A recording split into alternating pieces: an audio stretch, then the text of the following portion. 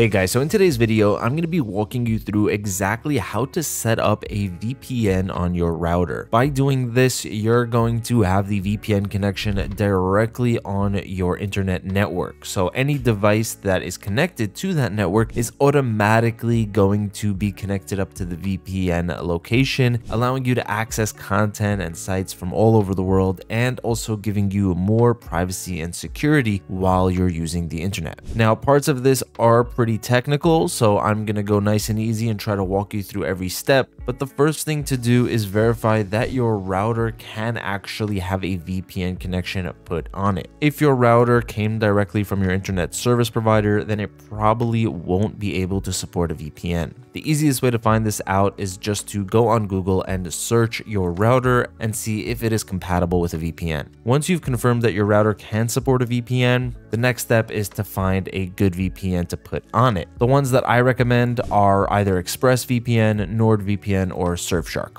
All three of these have a ton of documentation and tutorials for exactly how to set up the VPN regardless of the type of router you have, and they all have at least 100 countries to connect to, very fast speed, and they're also very secure and privacy focused. Now, I'll have links in the description that will take you exactly where you need to go in order to get them. I'll also talk a little bit more at the end of the video about which one might be best for you, but regardless of which one you've chosen, it's going to be pretty much the same steps. I'm going to use Surfshark right here. And once you've set up your account, you would go into the main dashboard, your account page right here. You would go on the left side to VPN to a manual setup, right? We're setting this up ourselves on the VPN.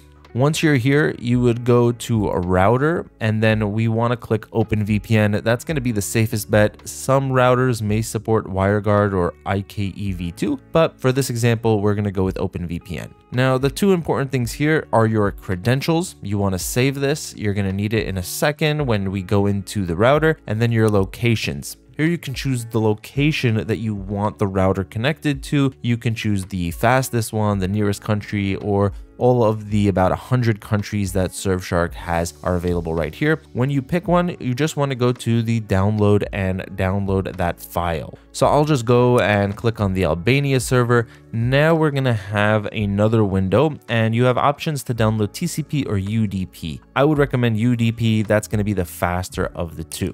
What that's going to do is download a .ovpn file. Okay, we want to remember where that is because we are going to need it. And this is the way it works in Surfshark, but for NordVPN and ExpressVPN, it'll be pretty much the same. You want to find wherever it says manual setup or setup with router, and then you'll be able to get your credentials and the OpenVPN config files. Now, once we have all that, we've gotten what we've needed from the VPN, we would go into the router itself. In order to get to this page, you would generally go into your browser and type in 192.168.1.1.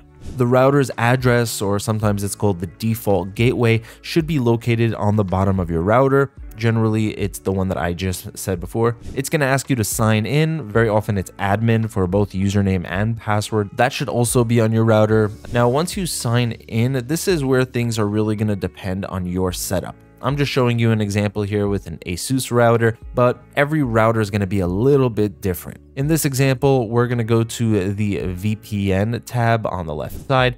Once we're here, we go into VPN client, and then we would go to add profile. In the profile section, you would click on Open VPN. You would put a description. This can just be Surfshark Albania in this example, so that if I ever come back later, I can see the VPN and the location. And then the username and password. This is where you're going to want to put in those credentials from earlier that we got in Surfshark over here. After you put the credentials in, you would want to add that .ovpn file, that config file that we downloaded before for Albania, and then we would just hit OK. In this example, after that, there's just another step to click activate. Some VPNs may ask you to enable the VPN connection for specific devices that are using the router. Every VPN is going to be a little bit different, but that's the general steps. You want to go into the router, find where the VPN settings are, add an OpenVPN profile, put in those credentials, and add that config file that you've downloaded from your VPN's website. Once you've done that, the simple way to test it is just to go to any IP address finder website website, you can go to whatismyipaddress.com, and the IP address that it shows you, the location that should show up, is the location that you set up on your router. If that's showing, you know you've done it right. Now, just by the way, if you didn't want to deal with this whole setup headache, then there is an easier way to do this. You can get a router that has either NordVPN or ExpressVPN pre-installed, meaning that you don't need to do any configuration. The only downside with these routers is that they are quite expensive. So personally, I would say if your router does support a VPN connection and you don't mind just tinkering around and doing it yourself, you'd definitely be saving a lot of money. And in general, another way you can save money on these VPNs is by using the discount link that I have in the description. That will actually get you the best price and save you the most money on your subscription itself. In terms of which VPN to go with, NordVPN is going to be the best if you want a lot of features. Surfshark is great if you're on a budget, but you want something that performs really well. And in my opinion, the best all-around VPN that has a little bit of everything, is decently priced, very fast, and super easy to use is ExpressVPN. This is my personal favorite and the one that I use on a daily basis. So that's going to be it for this video, guys. I hope that helped you out. If you have any questions, you can always leave a comment down below. I'm always looking to hear what you guys have to say. Thanks so much for watching. Have an amazing day, and I'll see you in the next one.